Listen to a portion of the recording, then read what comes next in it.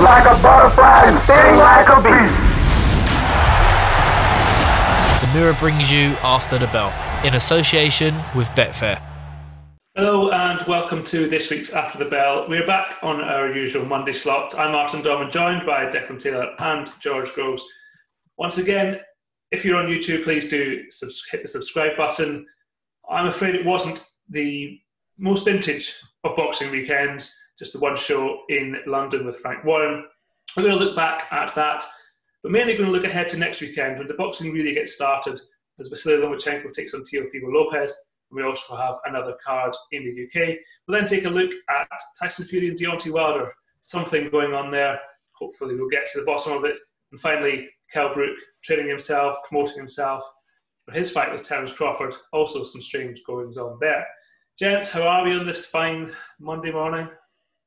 Very good. Not too bad. Excellent. Let's get started with Saturday night. Liam Williams took care of Andrew Robinson inside a round. I won't ask you what we learned from that fight because the answer, I assume, is very little. But what it does mean, of course, is that he is now, or still, mandatory to Demetrius Andrade for the WBO middleweight title. For me, let's assume that Andrade takes the fight, we go into negotiations, and it's dealt with. How do we see that fight going, should it materialise? Do you want to go in, Dex? I think Liam Williams is a very is a good fighter. You know, at quick glance, like you think maybe he's not big enough to be a middleweight, or he's not quick enough to compete with the elite level middleweights. You just sort of want to box him in as like a tough brawler who, you know, will probably give most fighters a hard night's work, but you know, we're not unsure of him at elite level. But I think he's proven now at 28 years of age, he's coming into the best boxing of his career. He seems to be working well with Dominic Ingle. I haven't seen the measurements. He looks like he's got real long arms. We know he's strong and he hits hard. And just from last night, it was. As you say, we didn't learn an awful lot from the fight. The clash of heads was certainly a factor as such, but then once Williams started landing, it was sort of like a bit of a mismatch. So I think if he, you know, Andrade, I think he's got a real chance in against Andrade if he can get in there and make himself known. Andrade is a fantastic, skillful fighter. You know, he has been. I remember seeing him. I went to Texas in 2004 for like a junior Olympic tournament or something like that, and he was out there and he won the gold out there. So he's been around for a long time now. He might even have beat Sean Porter, I think, in that final. So it's going back some years, but he good fighter, skillful fighter, but I think Liam Williams will give him a real hard night's work. Andrade wasn't particularly convincing last time, Declan, against Luke Keeler. I mean, started very quickly, but then sort of took his time in getting going and getting the job done.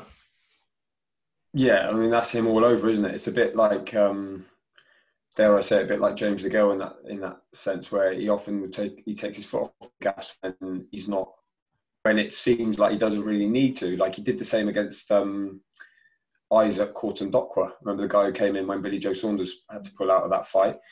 Did the same, beat him up and then just cruised for like the last half of the fight. And it's like, what are you doing? Like people, especially in America, people don't like that at all. And like George said, he's such a skillful, pure boxer, maybe one of the best there is now. Like Ward and people like that have gone, really. But he gets pilloried because he can go dull in the back end of fights or just switch off, and because it's easy for him. Liam Williams won't make it easy for him, so maybe that's a sort of fight where we'd see the best of him, or maybe that is a sign of some sort of that's a mental thing for him that he switches off, and that also means maybe he'd be prone to taking someone like Liam Williams lightly because he's never heard of him. I'm sure he's never really watched him, and Williams would be so up for that fight. I don't know if it will happen next. I think what's on Liam Williams' side is that it doesn't look like the other fights that he wants, like Canelo or Charlo or Even Saunders is still calling out are going to happen. So it's the sort of fight where you go, okay, cool, I'll just take my mandatory. And I think with that in mind, Liam Williams will have a big chance. It wouldn't be an easy night's work for Andrade, and that's what he likes. But it's about how he stamps his authority on the fight, like he did with Keeler and Courtney Dockworth. Start really well, make an impression, and then maybe it's just his then to cruise home. But I don't see that being the case with Williams. George, if you're Andrade, do you, as Deck says, just take the mandatory, get on with it? Or are you thinking, actually, this is my time now to try and pursue a bigger fight, get rid of the belt? Yeah, I don't know. I mean, as a fighter, you'd always assume that they would always be pushing on to win new belts. That's a challenge. You know, that's what you get into boxing for. But his setup's a bit strange, Andrade, in that it's not that clear about which way he wants to go. Personally, that's how I feel. He hasn't really staked his flag in the ground to push for them bigger fights properly. So, but at the same time, not 100% interested in a mandatory. I think he will end up fighting Williams. I think that's probably the easiest fight to make, especially in the current climate. So I think that will probably be the next. But when it takes place, don't know. Everything's taking a little bit longer to put in place. But I think that's a much more likely instance than him challenging one of the other bigger names in the division, you know, or another champion.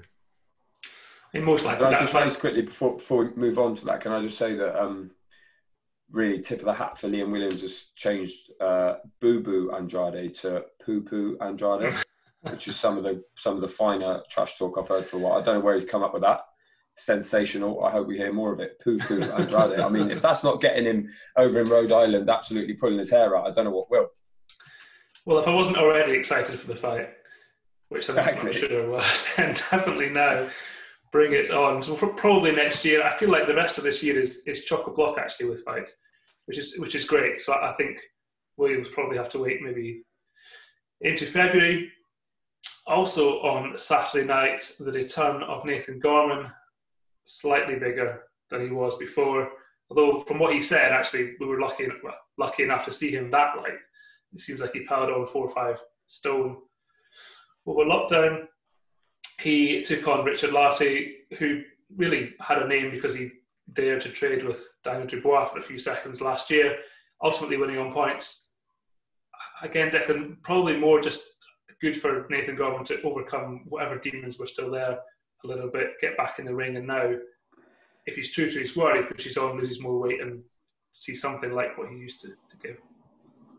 Yeah, he was obviously totally convinced that he was going to beat Dubois based on their sparring and all that sort of stuff, and obviously he was beaten so conclusively. It's impossible for people like me and you, Martin, to really understand what that must feel like, being a fighter and going in and then getting beaten like that, and then having to try and come back.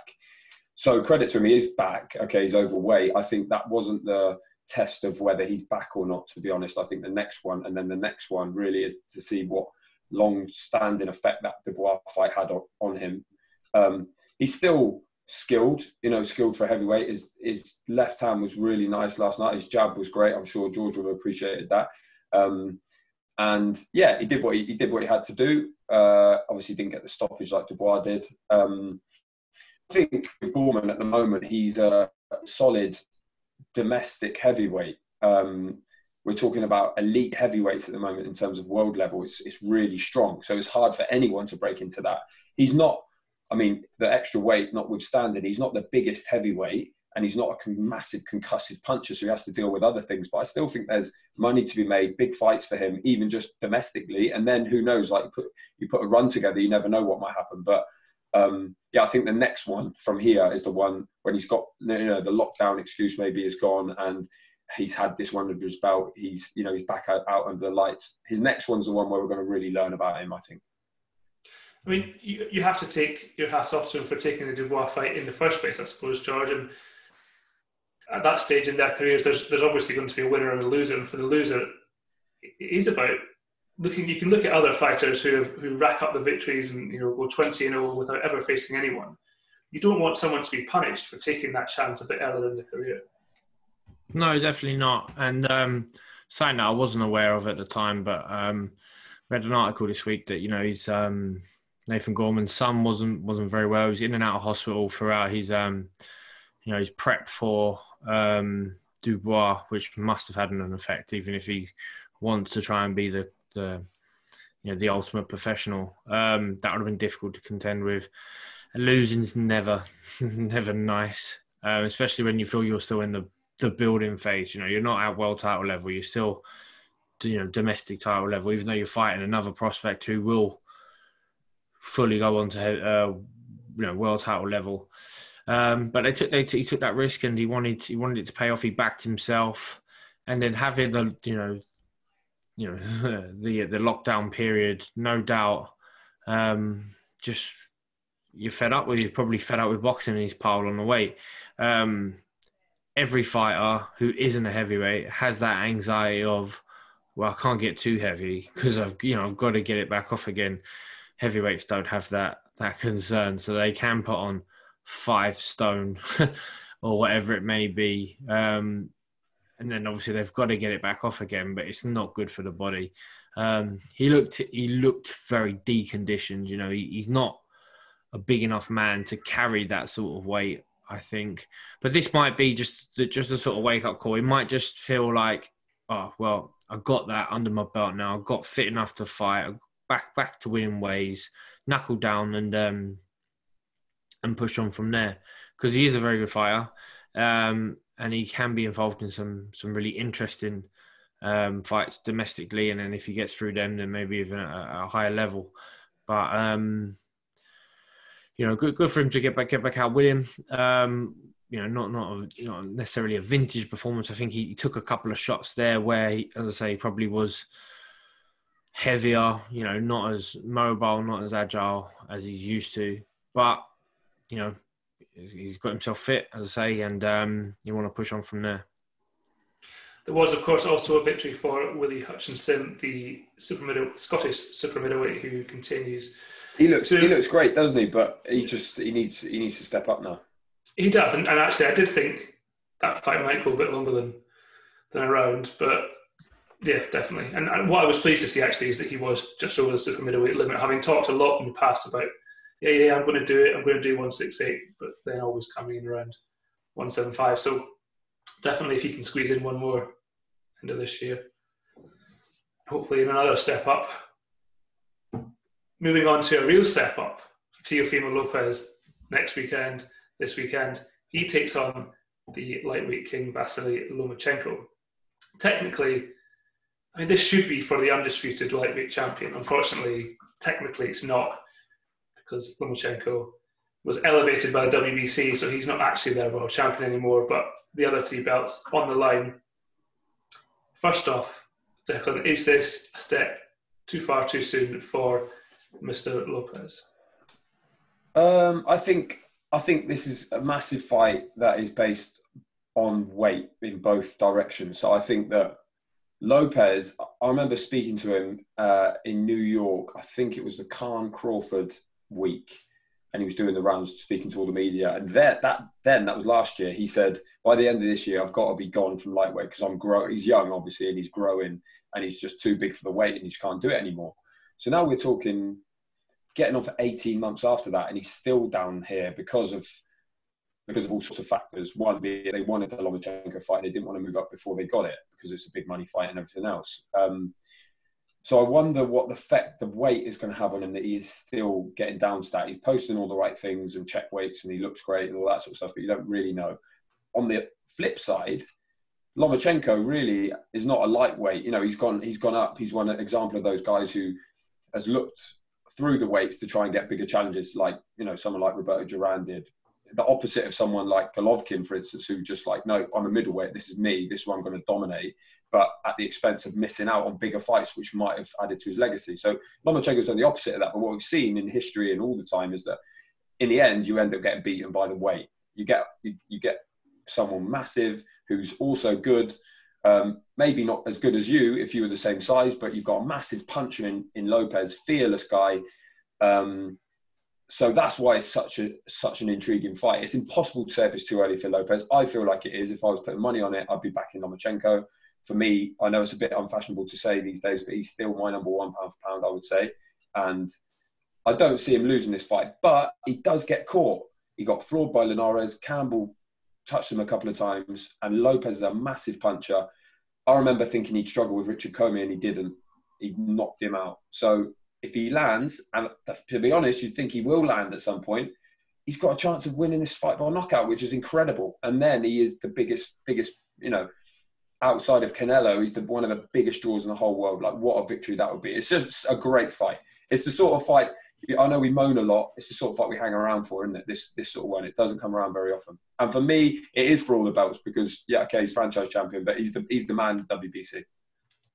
Oh, yeah, of course. There's no doubt that the winner is the man. It's just unfortunate that we have a franchise champion, a world champion, and if we don't already, an interim champion when Luke Campbell fights. George, do you see, I mean, of course, Lopez is a classy fighter, but ultimately, do you see the class of Lomachenko prevailing? Do you know what? I think this could be the banana skin for Lomachenko. I don't know why, but I like this Lopez. The win over Comey was brilliant. And Comey knows how to get on, how to navigate himself around the ring. Speaking to a member of Comey's team, and after that fight, and he's just like, he just didn't know what hit him, And as you really well brilliantly said earlier, that like every now and again, these great fighters get beaten by the weight, and I think he's not a huge lightweight, Lomachenko. I felt that would have been that was where Campbell needed to capitalise, to put his strength and his size against Lomachenko. And at times he looks so much smaller. And yeah, sure, he definitely can whack Lomachenko. And when he puts the shots together and he takes an angle, it's like having a free shot. So you might not even buzz someone, you might just momentarily stun them, but then you took an angle and you're on the blind side and you're letting the next wave of shots come. He's got every shot in the book. So, but if Lopez hits him, catches him, and hurts him, he looks like a real good finisher. Lomachenko, I mean, he hasn't really put a foot wrong in since he's become world champion, but I don't know. There is that slight vulnerability about him, that, and it might just be not the case. He looks susceptible to a body shot. Sometimes he gets hit, for like a body shot, or one round behind the elbow goes in, and he has the rest of the round off. But he does have that amazing ability to just give you a different look continually throughout the entire fight. So if you're Lopez and you get a big right hand that lands over the top, that shot might not be there for you for the rest of the round, because Lomachenko will give you a totally different look. That's what he does so well. He's an all-action fighter when he wants to be, but I don't know, man. I want to hear the odds for this one. I ain't going to back against Lopez on this one. If there's great odds, then this is going to be the one where just maybe. I mean, it's over 12 months now. Lomachenko Campbell. He's not getting any younger, is he?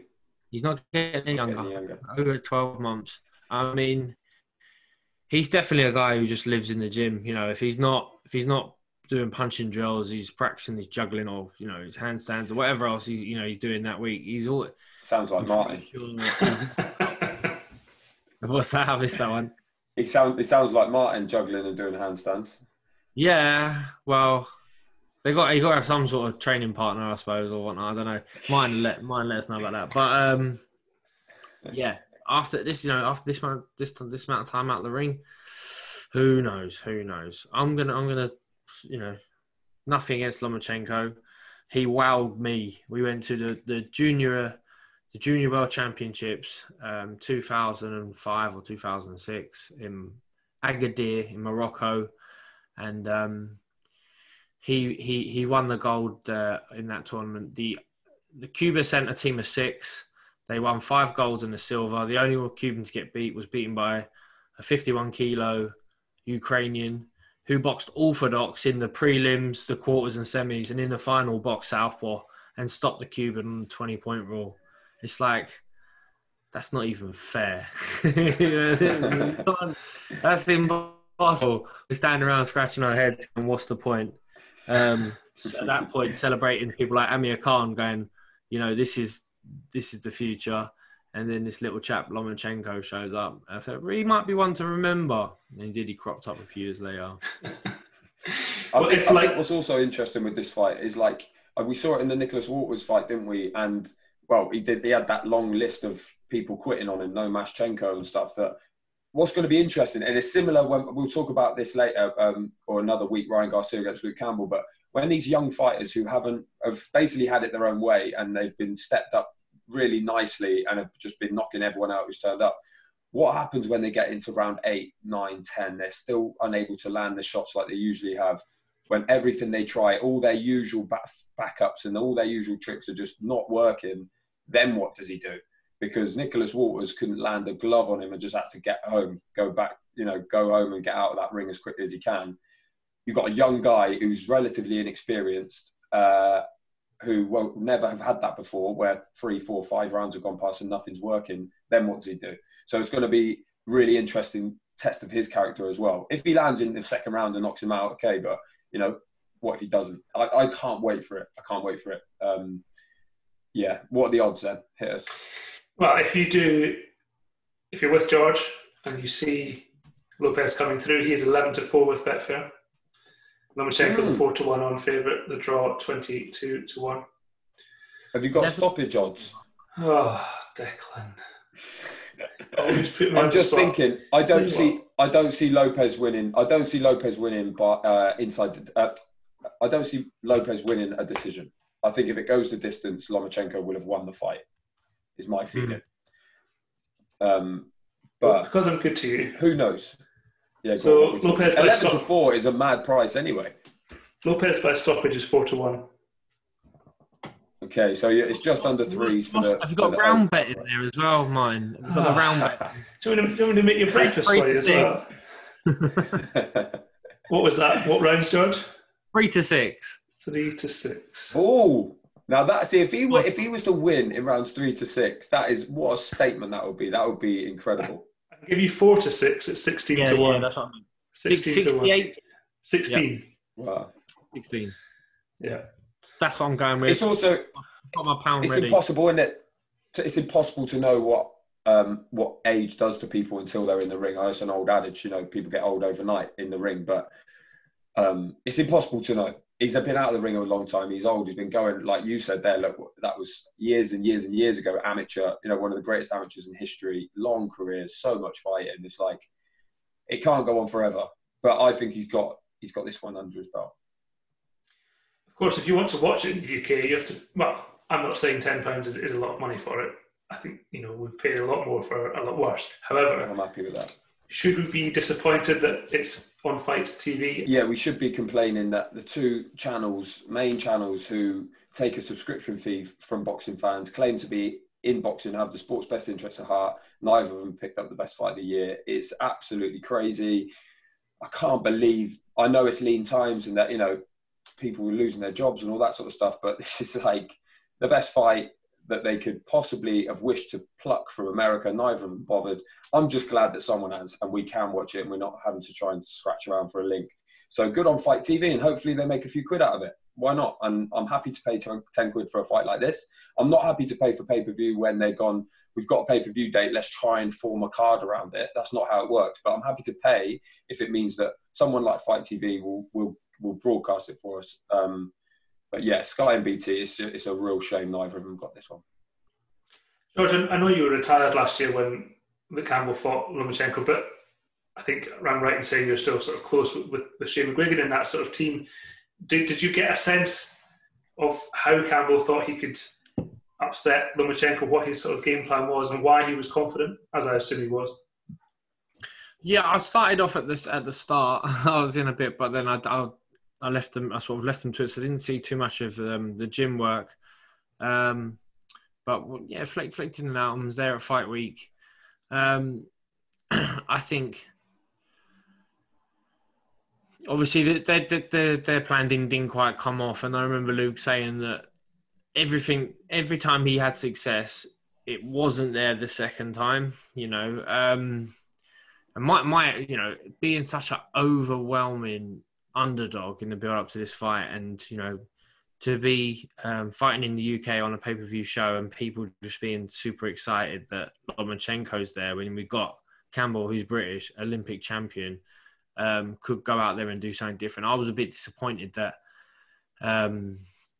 we couldn't just get a little bit more momentum. It seems like everyone else who's up against it, who's maybe a Brit as a big underdog, people are believing in him, and I feel like that could have had an added advantage for Campbell come time he boxed. But for me personally, maybe I was being biased because I was on the inside. I just thought not enough people believe that Campbell is good. He had a big size advantage. He probably he can definitely hit hard. Campbell, whether he hits hard in Lomachenko or not, I don't know. But I feel like Campbell being a southpaw, they were looking at landing his shots to the body, long, loose, bolo, bent arm shots to the body, and just not being static with Lomachenko, because the second you become static, he can then hit and take those angles. He'll do it all night long. But also, if you're a bigger guy, you want to be able to press him. So you don't really want him just having all that freedom and all that time to either take a rest or recompose himself or think of the next attack, or just to keep you guessing. You don't want to be wasting shots or just trying to keep busy by letting your hands go, because then he'll be able to counter off them. But I'd be marching him down, stepping to him with a defensive frame of mind where you're anticipating something coming back. You might even be anticipating him taking an angle, but continually trying to give him something to think about. So it's working off, if you're southpaw, it's working off the lead hand. You've got that height and range to have that element of safety, slip and slide, but without that static tight. The second you start standing still, he's going to attack and then take an angle. Or if you just feed him rubbish shots that you can see coming and he's got nothing to worry about, then again, he'll take an angle off them and hit you, or just straight up just punch with you, or, he can do anything. So I think if you're a big puncher like Lopez, you want to be off the front foot, dangerous, meaningful, without wasting shots. But more so than anything, just don't have that lull in concentration, that switch off, because someone like that will always be able to take full advantage of it. And he's a great finisher himself, Lomachenko, fantastic finisher. So when he does get guys hurt, he can put the shots together. Even if the fight don't finish there and then, some damage will be done that we, eaten into the energy reserves or, into something else where it pays dividends as the fight goes longer. So, really good fight. Really, really good fight. Absolutely. And as we said, that is on Fight TV, FITE.tv, $9.99 early hours of Sunday morning. Definitely one, of course, we'll be picking apart next week. What is on Sky next Saturday night is the return of Lewis Ritson in a much delayed fight against Miguel Vazquez. Of course, difficult to get as excited about this one. Very much. Although what I will say about this fight, it's probably, given the situation in the super lightweight division, we now believe Josh Taylor will fight Jose Ramirez for all the belts next year. So at some point, let's say Taylor wins, then fights Capsule. At that point, the belts will probably splinter. So maybe for me, although Miguel Vazquez is not the best opponent, Ritson, if he buys his time for 12 months, works his way into a mandatory slot, probably try and engineer a world title shot 12 months or so, Jack, you reckon? Yeah, I mean, I'm not. It depends, doesn't it? It depends on what happens here, because it's not a fight that massively excites me. But Lewis Ritson, it's a big test for him. Vazquez, it was 3 years ago since he lost to Josh Taylor. He's since lost to O'Hara Davis, and now it's like, okay, what's he got left? I thought he was much older. He's only 33. I thought he was much older than that. So, yeah, Ritson's got to be winning this sort of fight in style. He's got to be winning well. And then who knows what happens when the belts fragment. He's got to be in position for him, though. Josh, the one thing Lewis Ritson wouldn't have, of course, is his legion of fans. he sort of built himself up to be one of the more popular fighters, then had that setback, the European title, I believe, has rebuilt recently.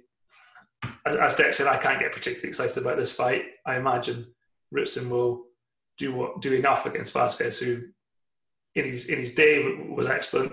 I remember when he fought Josh Taylor, that was seen as a test for Taylor, but of course he was coming up. Now I think 3 years on, not so much. Taylor, I think, was about 10-0 or something, and this was like one of his bigger steps up against someone who he was definitely a favourite in against, but would ask questions of him, and he done really well.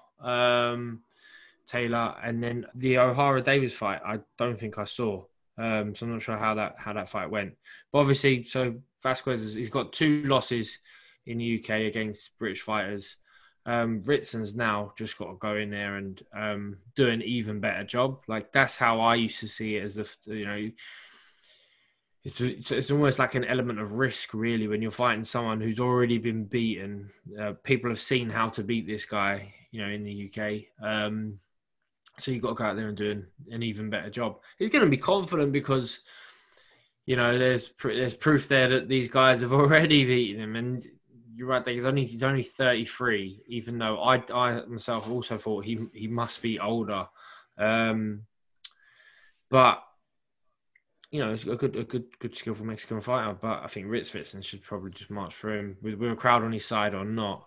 I think, and then within, who knows what the welterweight division is going to take on next. I know Josh Taylor had ambitions to clean up and then move up, and he won't be looking to hang around. So yeah, if that happens, then within 12 months you're in a position that there could be multiple options there for you to challenge for a world title. And Ritson being a real fan-friendly fighter, you imagine if he did get a world title shot and we were allowed to let people watch it live, it'd be a huge event up in the north of England. Yeah, that's the thing with him, isn't it? It's like he was tearing through people. He was so exciting to watch. Obviously and understandably, the defeat against Patera took the wind out of the sails massively, but he has rebuilt. But let's not forget, he's so exciting, so, like you say, fan-friendly, massive puncher.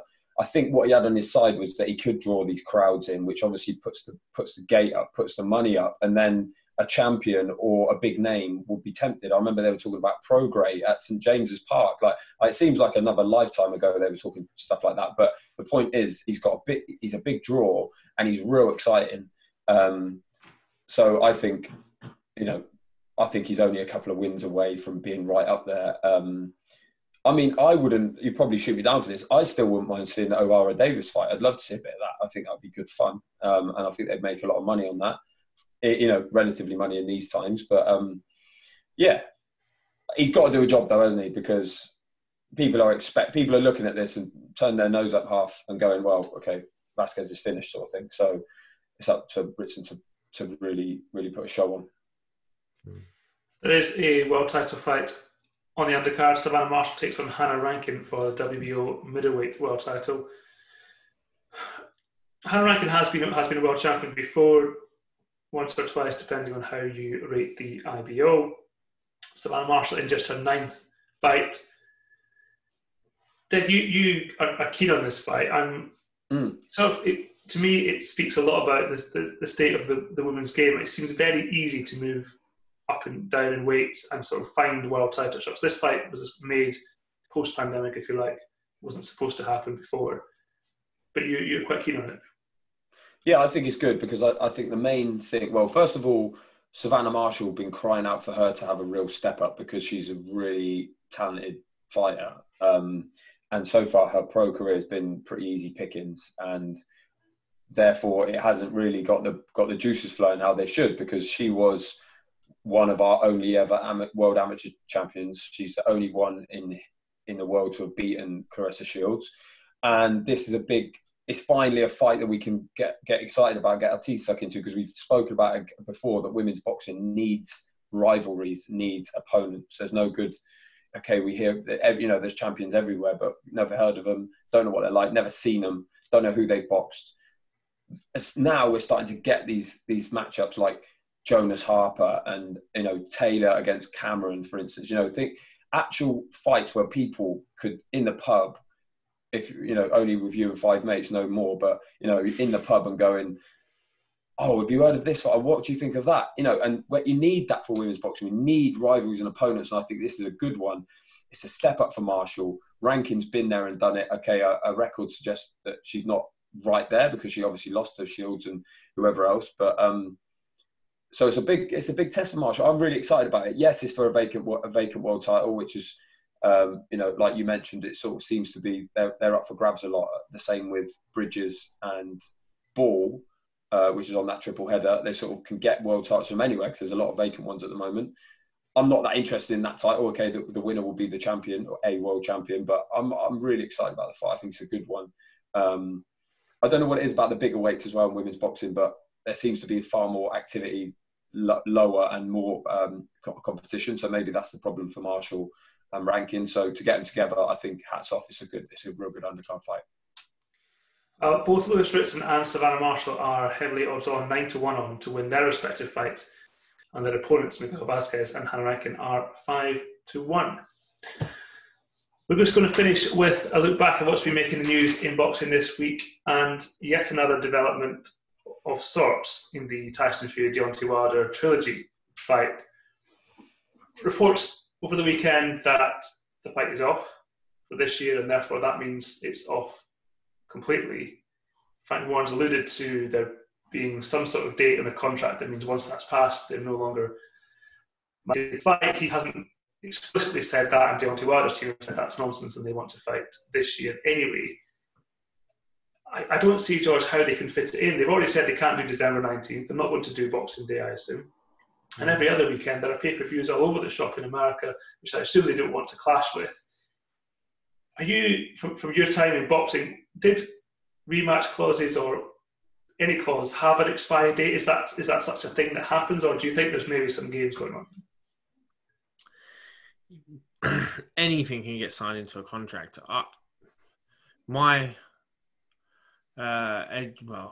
guess would be that Tyson Fury doesn't want to fight Deontay Wilder again, doesn't want to do that camp again, wants to move on, wants to fight some bigger names, wants to, maybe even try and set up the fight with Joshua, which at whatever point, and negotiations keep coming to a halt because he's got this rematch clause looming over him. They never really go away. If you're signed into a rematch clause and you're Deontay Wilder, you're not going to let it go. You could say, I don't want to fight now, and there's an extension on it to allow, Fury to fight someone else, and then you fight the winner. It can end up a real sticky mess at times, and obviously you've got to bring into play the governing bodies, and in this case it'd be WBC to be like, okay, we're going to give Fury a voluntary, but if he loses voluntary, then the winner is going to have to fight Wilder, and it'll be there forever, probably until these guys fight, unless they're going to try and buy Wilder out of the clause. But my guess would be that Fury just can't be bothered to do the camp, to mentally get himself around fighting someone who he's fought twice already, and in the last fight felt he beat conclusively. Probably thought that was done now, and he can move on. And Wilder's just maybe a little bit crazy in that no one really knows what's going on at the moment. He might not even know. 1 minute he might want the rematch, 1 minute he might not. He's had a change up within his team, so maybe he's listening to different people now as well. So I don't know. Don't want to be miserable, but I'm like, I'm not too fussed about it anymore. Heavyweights or not, Let's just move on. Fury, I'd like to see him fight someone else, if I'm truly honest. Another contender, whoever wants to step up and have a go.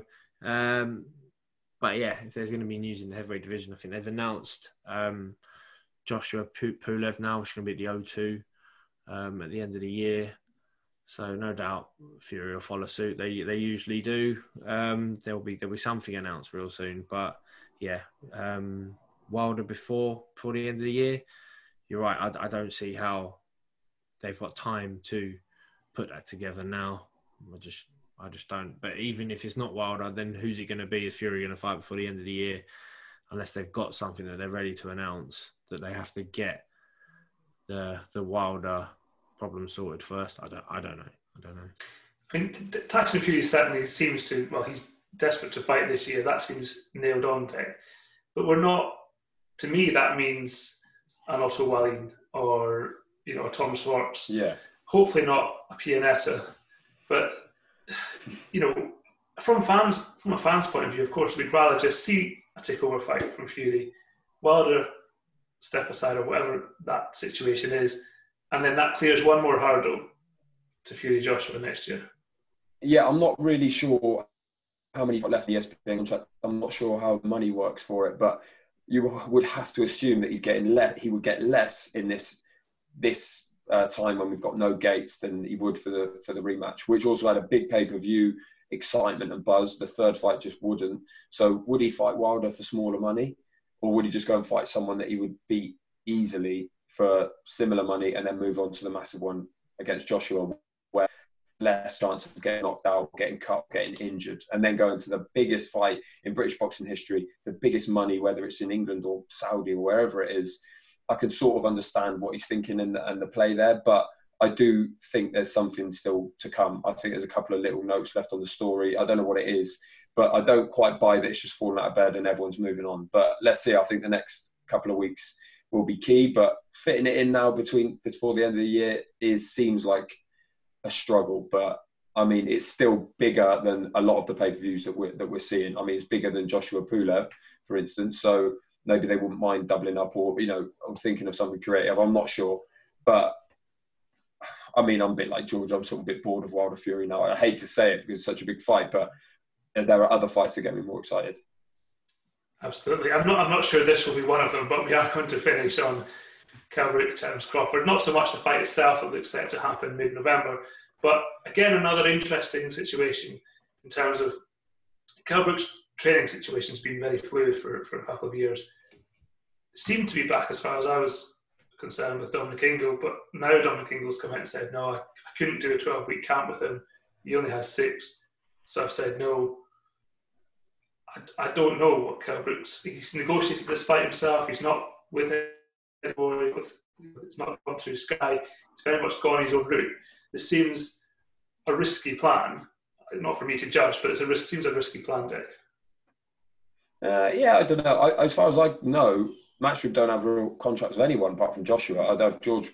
I don't know if that was the same for you when you were with Matchroom, whether you signed officially or exclusively. Obviously, that means it's fluid for Hearn and Matchroom, but it also means that a boxer can go and shop around. To be honest, and I remember again that Crawford Khan fight. Kell Brook was there. We were like, "What are you doing here?" And he's like, "Oh, they're talking about maybe me fighting Terence Crawford." And this was nothing. It was totally separate from Matchroom. And fair play to him, going to get a big fight. But yeah, the training situation's weird, isn't it? Because he seems to have got all the weight. He looks in great shape from what I've seen, and he's done all of that in the Ingle gym. But now he's left again. I mean, it's a big risk for it. I'd say risk. I mean, it's a tough fight, isn't it, Terence Crawford? I can't say I give him much of a chance, but stranger things have happened. If he's on it, I do worry about him not having a trainer. Who's he going to be with? But yeah, I think fair play for shopping around and going to get a deal, getting paid by Top Rank. I mean, what it does mean, it's probably not going to be on Sky, so because they've got a lot of pay-per-views, they probably don't have space for it. But yeah, is that as far as you know as well, George, with the contract, it's basically non-contracting before fight comes up? Well, yeah, not everyone, but probably Kell Brook, yeah, is a situation where it's, you can do what you like here. Matchroom probably trying to sign up as many heavyweights as possible as opponents more than anything else for Joshua and for Joshua really. And then some of the prospects will be under contract. But yeah, a lot of the other fighters are just ad hoc. You can go where you like because they've got such an established setup now in the UK Matchroom that they're able to pay good money and get you the exposure that you need, and therefore get you the bigger fights. I'm not sure if it was on the show or somewhere else. I heard that Kell Brook's fight was going to go head to head with Dillian Whyte versus Povetkin too, and I suppose you got Chisora versus Usyk pay-per-view coming up. You got Joshua Pulev pay-per-view coming up. They couldn't fit in another pay-per-view for Kell Brook when it's a tremendous fight. You know, it's a great world title fight. But they've edged towards the heavyweights, so it's not going to go to whether it ends up on BT or not. I'm not sure, but yeah, he's gone to the top rank, and might be just fighting as an away fighter, just as an opponent. Matchroom or whoever Kell Brook's management is might not necessarily done much of the deal, so he's like, well, we'll do it ourselves. It's a great fight against Crawford. You know, might be his toughest fight yet. Who knows? You know, when you think he's already fought Golovkin and Spence, but this might be his toughest fight yet. It want to be 100% switched on for it, but great fight, absolutely great fight. Crawford, one of the best in the business right now, and Kell Brook, you know, on his day, one of the best in the UK. Definitely. I think the two losses against Golovkin and Spence really took its toll on him with the injuries, the eye injuries that he had back to back. But absolutely bizarre him, you know, being an undefeated welterweight champion, like doing the best we got. And then the fighter's always going to want to fight everyone. It's up to the people around him to say, I think that's a really stupid idea to go up 2 weight divisions and fight the most frightening middleweight in the world right now. And get his eye socket broke. But, you know, it wasn't... Everyone was shrugging their shoulders going, he's got nothing to lose, you know. If he loses, well, he has got a lot to lose. He almost lost his sight. So, no, right, ran over. But this is a great fight against Crawford. Do you think it would be... the best win of Terence Crawford's career being Kell Brook? When you think about his record, he's missed the whole point. He's not with the PBC, so he's missed the likes of Thurman, Porter, obviously Spence. So Kell Brook, for me, is like maybe the best win on his record if he goes and beats a good version of Kell Brook. Yeah, definitely. I mean, I haven't got his record in front of me, annoyingly, but former world champion, good fight. And yeah, if Kell Brook is in form, he's a tough opponent, isn't he? He can punch hard, technically very good, fast hands, good boxing IQ, experienced, and competed at the highest level. Yeah, fair enough statement, Tech. Without unless he's got a win over Usyk that I haven't got, I've missed out somewhere, or did he beat Duran before Duran finished up somewhere? But yeah, no, definitely. Sounds like another one for Fight TV. They must be rubbing their hands at the moment. They could become a big player in the TV market. That is all for this week. We'll be back next week to look back at Lomachenko Lopez and see if George was right, or if Deck was right, or if we were all just plain wrong. Please do join us then.